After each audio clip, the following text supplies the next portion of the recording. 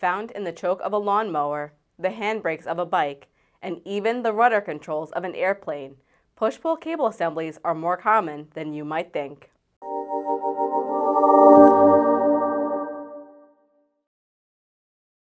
Hi, welcome back to Sava's FAQ series. I'm Melissa Calton, and today we're talking about the 3 fundamental components of a push-pull cable assembly.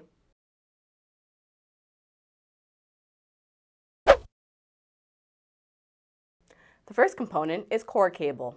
The diameter and construction of the core cable determine the assembly's load capacity. Solid core wire, the simplest type, is often used in applications requiring minimal bending. One benefit of solid core wire is the ease of creating simple end terminations.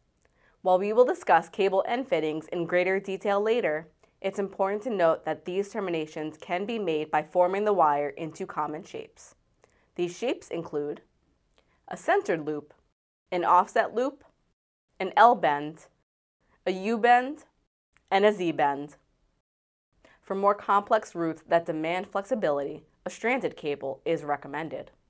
Stranded cables are more flexible than solid core wire, making it easier to navigate through the conduits and allowing the assembly to accommodate tighter bend radii. Once you've selected the core cable, the conduit plays an essential role by guiding the cable along its path. This system is rooted in the principle that motion always seeks the path of least resistance. This is important in applications like handbrakes on a bike. The cable's conduit ensures smooth movement without the need for mechanical support. Additionally, the conduit protects the cable from external damages. At Sava, we offer 4 common push-pull cable conduits: an outermost HDPE or PVC coating, followed by a spiral wound galvanized steel jacket and an innermost HDPE or PVC liner, an outermost galvanized steel jacket with an innermost HDPE or PVC liner, a galvanized steel conduit without any HDPE coatings, and lastly, a nylon conduit. Once the core cable and the conduit for push-pull cable assembly have been selected, the final component to add is a cable fitting.